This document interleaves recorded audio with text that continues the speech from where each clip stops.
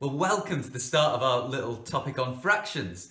I'm really looking forward to this one. You already know more about fractions than you probably realise. Naturally, we use them in our everyday world. Now, let's say when we were doing our measures investigations, we were measuring with a cubit. And what you might have done is measured, let's say you were measuring the length of a table and you measured 1, 2 cubits, and then there was a bit more. You might have said something like 2.5, but you might have realised, well, it's not quite 2.5, and then adjusted from there. But you're likely there to have used a fraction. I'll show you another example where fractions are often used, which is shoe sizes. So I like to be very accurate with the size of the football boots that I buy. A size 8 is a little bit too tight, a size 9 is a little bit too big, so I go for an 8.5. Now, we're going to start off in our investigation on all our work on fractions by thinking about what we naturally know about fractions through fairness. We all like it being fair. So I hope you're going to find it really useful. So today's video is called Why Fractions. We're going to have a look at examples where fractions are used and some examples where they aren't, and look at why they're helpful. And we'll look at what you already understand in your natural way of working and thinking and sharing, and how that's really useful for understanding fractions. If we were looking at a time like this one, we had a look at this a few weeks ago, we could say this is 4 o'clock. And there, we could describe that time as 4:45, but we'd normally say it's 4:45. So we'll often use fractions when we're looking at time, 1/4 past, 1/2 past, 1/4 to. Also, we might use them for describing age. So let's say this little fella, his age is represented by this line, so you can see his first birthday was a while ago. He's not yet 2. So how old? Well, we could say he's 1, but that really doesn't describe his age very, very well, because he's gone all this time since he was 1. So it might be that someone might say, oh, he's 1.5, or he's a bit more than 1.5. Now, we probably wouldn't give the exact fraction here for this exact place, but we often use fractions to describe our age as well. You might say, for example, that you are 8.5. Now, fractions can be really useful when we're sharing in some situations. Now, if there were 4 people and they were sharing these 12 sweets, then we wouldn't need fractions. Why not? Well, we just share them like that. Each of the 4 people would get 3 sweets each, so there's no need for fractions there. We've got whole amounts. But let's say we come to share this pizza, and we've got 1 pizza. Now, I can't describe in a whole number how much that I'll get, because I'll get some part of that pizza. And so then I would need to use fractions to describe that. So, for example, each person would get 1/4 of a pizza, 1 out of the 4 pieces.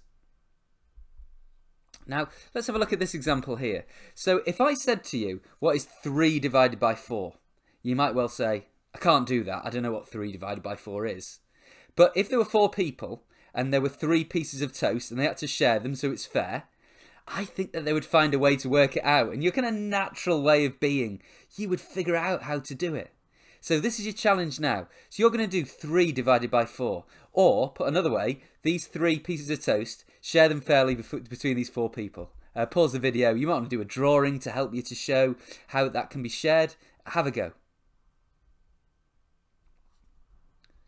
Now, there's a couple of different ways I often see this done. So it might be that you did something like this. You thought, well, what I'm going to do is these 2 pieces of toast, I'll split those in half, and each person can have a half. So each one's got a half so far. And then this last piece of toast, I'll split that into 4 pieces, into quarters. And so each person will have 1/4 of this piece of toast. So in total, each person will have a half plus 1/4. Or maybe instead, you did this. You split each piece of toast into quarters. And so it's almost like you thought, well, each person has 1/4 of this one, and 1/4 of this one, and 1/4 of this one. So in total, they have 3/4. So there, those 2 ways, this way and this way, we end up with the same amount of toast. We end up with 3/4. In this example, we described it as a half plus 1/4. And here, we just describe it as 1, 2, 3/4. But can you see, you can actually use fractions to calculate with, just from your real world understanding. Now, do we need fractions? So have a look at these examples here. There's 4 examples. 3 pizzas shared between 6 children. 10 toys shared between 4 children. 4 children share 20 grapes. and 4 children share 5 pieces of toast. So for which of those examples do we need fractions? For which wouldn't we use fractions? Now, again, if you want a bit of a challenge to extend yourself, see if you can work out how much each, how much per child. Pause the video and have a go at those 4 examples.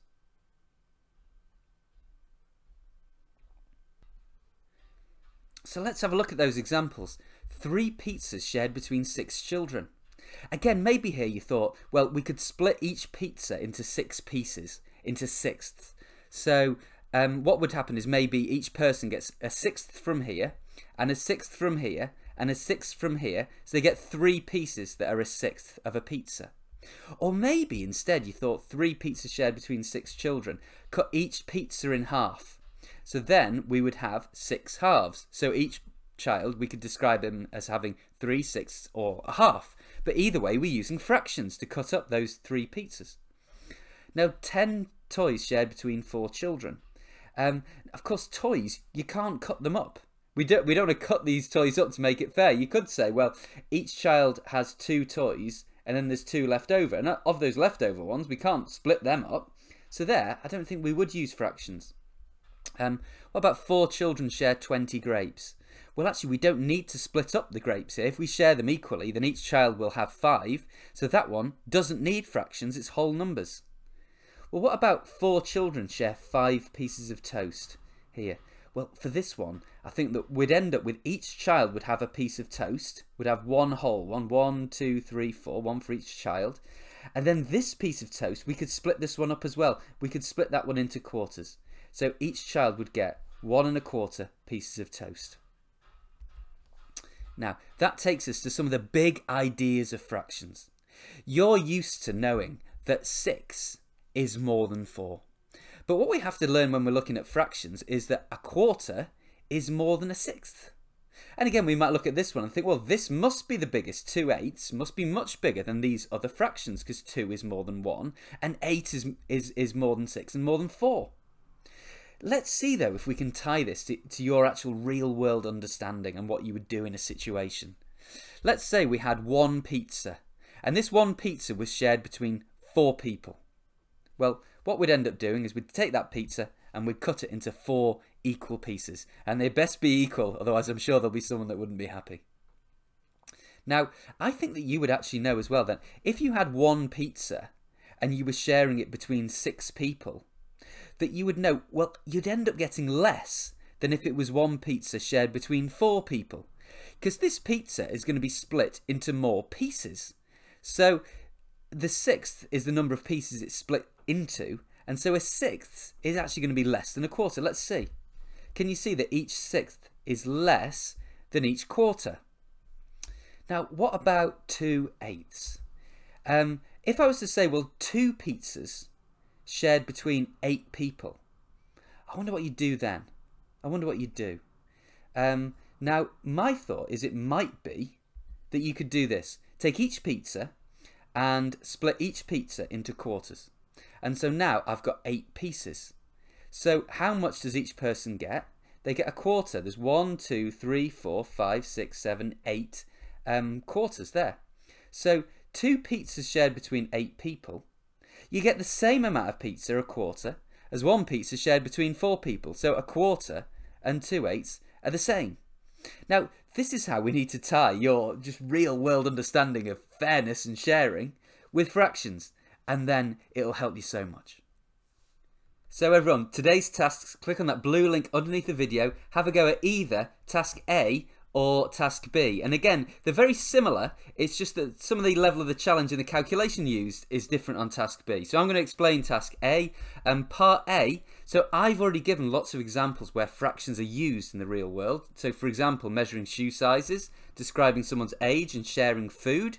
Can you think of any other examples in your world where fractions are naturally used? Examples that we've not come up with so far in the video.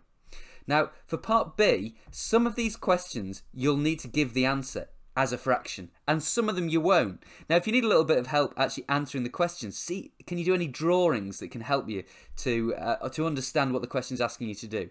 Now, again, circle the questions that do involve fractions. So some of them do and some of them don't. And for part C, again, estimate the size of this top part of the banana as a fraction. So again, the questions are similar for task B. For task B, the level of challenge in the calculation in part B differs slightly. So enjoy this one, and we'll be back to build even further tomorrow.